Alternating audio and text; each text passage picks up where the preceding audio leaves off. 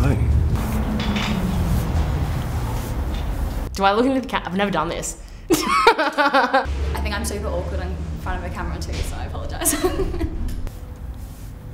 That look pretty.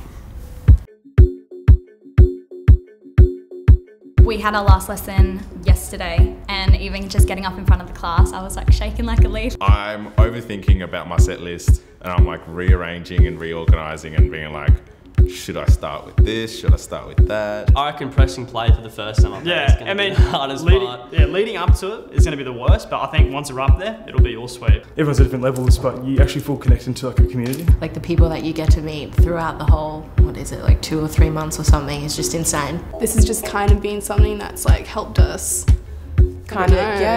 visualize more of a end goal. Yeah. It's definitely given me the confidence just being able to understand that I can actually do this, like, oh sweet, I can actually mix like 5 songs together. You're being fully guided on this process, like, and it's the best environment. Like, you don't even have to win, you don't have to be the most popular person, but if you have that mindset, you're going to just keep going. This is the stepping stone. You want to keep stepping after this. Let this be the doorway, really. I've met so many different, diverse people, and to me, that's probably the biggest thing.